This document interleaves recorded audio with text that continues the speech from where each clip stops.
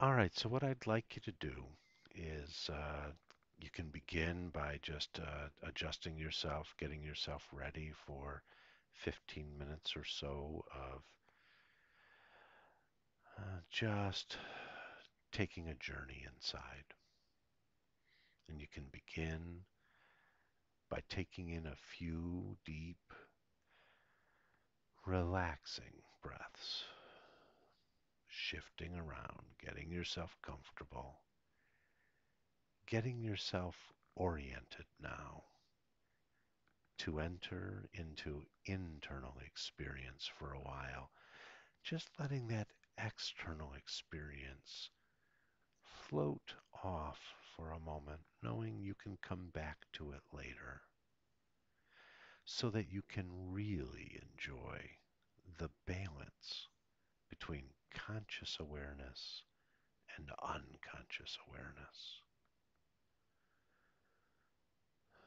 Let each breath relax you. Let your thoughts run loose for a while until they tire themselves out. And then, little by little, they can slow, becoming very slow, so that more and more of your mental energy can be spent on learning at the deepest levels within yourself of the experience of comfort, about that experience of being so distant from all the usual focal points of your awareness, so that you really can know deeply all that inner terrain, your inner landscape, can be traveled comfortably, looking at this natural formation and that natural formation, the feelings and thoughts, the historical markers, your curiosity, and a very deep recognition of inner capabilities, perhaps buried, now able to be dusted off, brought out of the dirt, refreshed, and put into place. And it's interesting to observe the evolution, what the experience of development is like, to see a newly born baby. And no one really knows whether the baby thinks or what the baby thinks.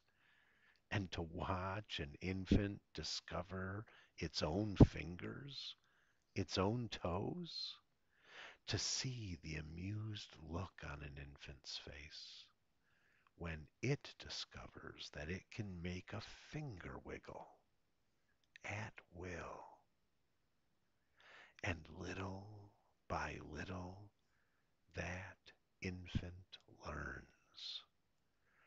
This is my body, and it is separate and distinct from any other part of the world, from all other people and places and things. Each square inch of your skin is a boundary between your inner world and the outer world.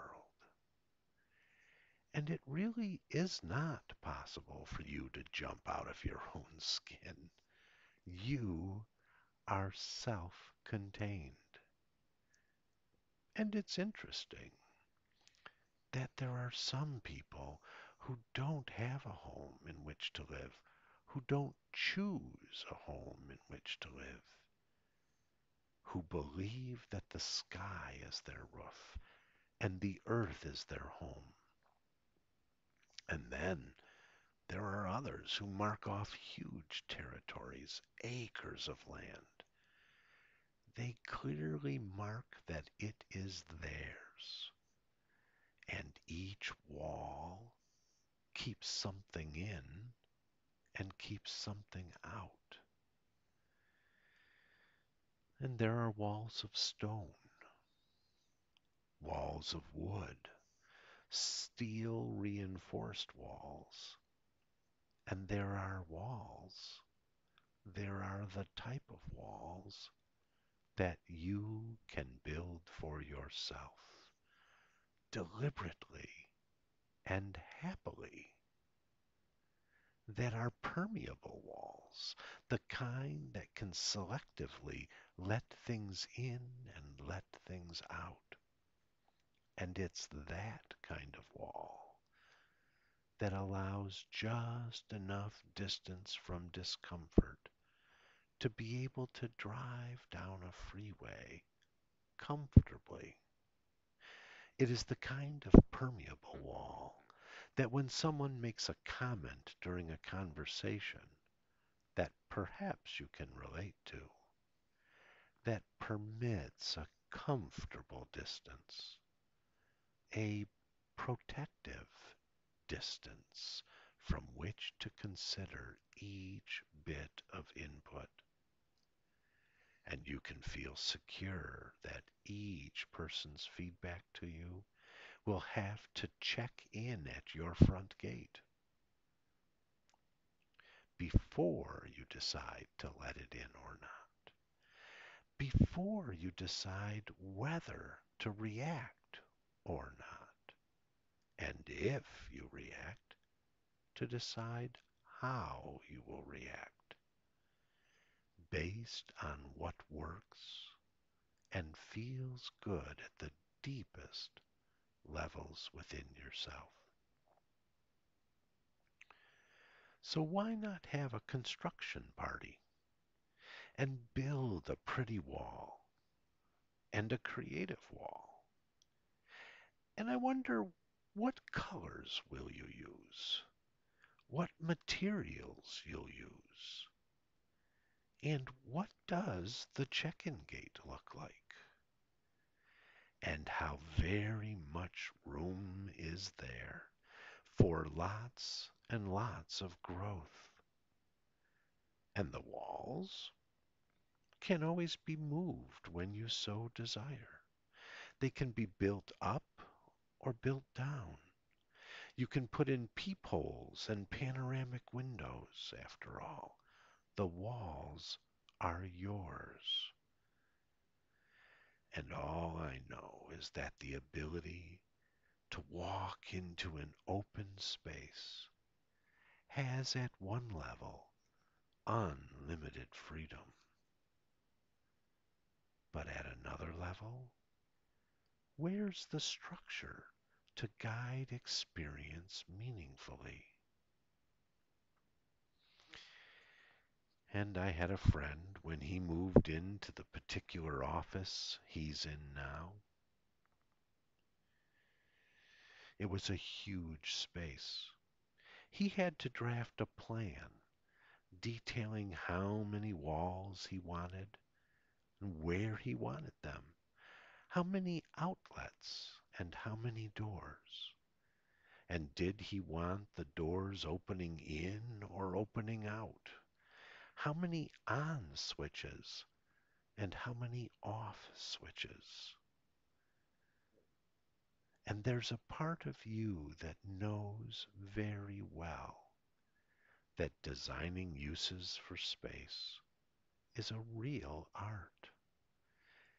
And you discovered over time that each part of you, all the parts of you, have some space. And how you want to use that space is certainly a matter of individual design. And the aesthetics of a high wall here or a low wall there, more space for this part, less space for that part. A Dutch door so two parts can share when they want, yet still have space marked off. You can really enjoy the incredible clarity that comes along with increasingly sophisticated designs, movable and removable walls. And what a relief to know that nothing that you experience need necessarily flow right through all of you. Your design dictates where things go while they wait to be admitted. That you have lots of inner protection, walls of inner strength. And you've seen pictures of the Great Wall of China. You've perhaps heard of the Wailing Wall, and you've read about the Berlin Wall, which doesn't even exist anymore. And you know about Wall Street, and perhaps you've even heard of Wall Drug, South Dakota, and the natural wall of the Rocky Mountains, the sheer cliff walls of La Jolla. And with all the different possibilities your unconscious mind can, without any real effort on your part, it can plan and build. And perhaps, if you were a soldier on morning watch, you would really know the importance of reinforcing and enforcing and protecting the walls that separate inner from outer, 24 hours a day, 7 days a week.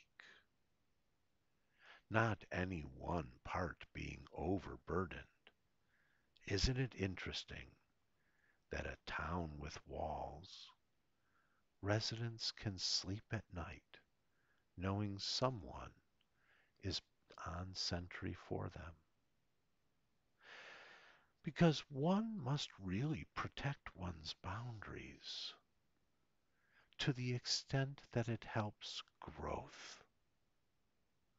And there are a lot of deeper meanings that I really know you can absorb now and use a day at a time. And so take your time to process, to architect, to plan, to build, to begin the building, knowing that each and every wall is just an experiment that either helps or hinders and leads to a better design and a new wall.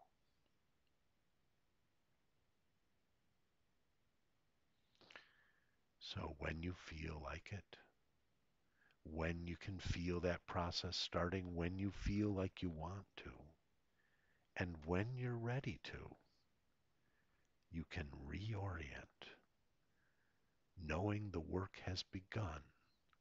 Your eyes can open now.